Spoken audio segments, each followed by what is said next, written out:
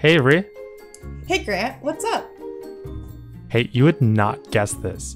Our Credit Watch app, the traffic has been exploding the last few months, with all the viewers checking out our cute animals.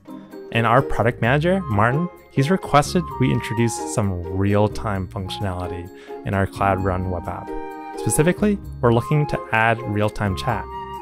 Wow, that sounds really cool. However, I'm not sure where to start from the technical side of things. I mean, there's HTTP push, gRPC, Websockets, server-side events, polling, etc. Oh, I can help. Let's walk through our options.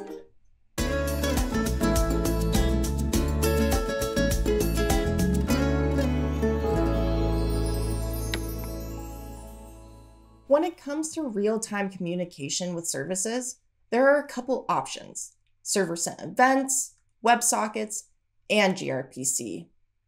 Server-sent events use the HTTP protocol to create a persistent, one-directional connection to send data from the server to the client. Server-sent events are great for apps where you don't need to send any data to the server. That sounds really good, especially for like a Twitter-style news feed, or maybe like a real-time dashboard of stock quotes. But in this case, we need a chat app to have bi-directional communication. What are the other options? Well, Cloud Run also supports WebSockets, which allows us to open a two-directional connection between the client and server. Both the client and server can trigger communication with one another, and both can send messages at the same time. Oh, that sounds amazing. But wait, there is more. You also mentioned gRPC, which can also enable bidirectional communication, but it uses HTTP2 protocol and a remote procedure call framework. Though there is a web proxy for browser-server communication, gRPC is mostly used for communication between back-end services. So in this case, for a two-way chat app, I would recommend WebSockets. Okay, that all sounds really clear. Thanks. So let's go and look at the code. So it looks like in Martin's chat app, we use WebSockets using Socket.io. So how does this work? Socket.io is a nice wrapper for WebSockets and provides some additional features.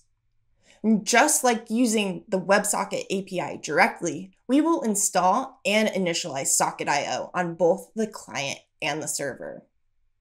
The server will listen for the connection event, which allows us to access the socket instance on both the client and server. The socket instance can emit and listen for messages. All right, cool. So how do I then deploy this on Cloud Run? One of the great parts about WebSockets is it comes out of the box with Cloud Run. I can deploy this straight from my terminal using gcloud, which can also handle containerizing the application by specifying my source directory. Now that it's deployed, let's test it out by logging into a chat room. Oh, awesome. And it looks like Martin's already in the app. Oh, however, there seems to be an issue. Messages are disappearing between sessions. Do you know how to fix that, Averi? I think I know what the problem is. Cloud Run automatically scales container instances and load balances every request between the available instances. Therefore, your client may be connecting to a different container instance, and we haven't set up any way to share or store the data. So I guess we need to save the chat messages to a database.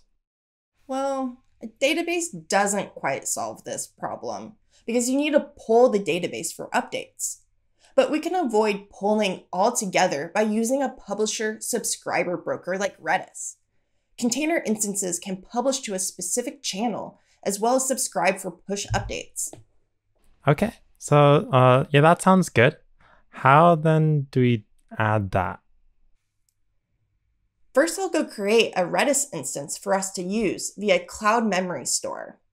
Our Redis instance lives in a virtual private cloud, which means it's not accessible from the outside internet. So I'll also have to go create a serverless VPC access connector so our Cloud Run service can connect to our Redis instance. When we redeploy, we'll need our Redis IP and the name of our serverless VPC access connector. Can you update the app to subscribe and publish to the Redis channels? Well, using Socket.io, all I had to do was update it to use the Redis adapter, and it handles broadcasting events to all clients, regardless of what container instances they are connected to. We can connect to the Redis instance with the IP and port environment variables when deploying our Cloud Run service. Let's deploy our changes and specify our new Redis environment variable and the VPC connector. Oh, it works. That was easy. I'm so glad we got it working. I'm so glad too. And now I know the difference between server-side events, WebSockets, and gRPC. It's so easy to use WebSockets with Cloud Run to add real-time chat to Martin's app. And don't forget, with WebSockets and Redis, we're able to store and coordinate our data with thousands of users across all of our container instances. Well, thanks so much, Avery. I'm sure Martin will be very happy. Oh, it looks like I have a lot of messages to reply to. Yeah, let me get to that. Awesome. See you next time. See ya.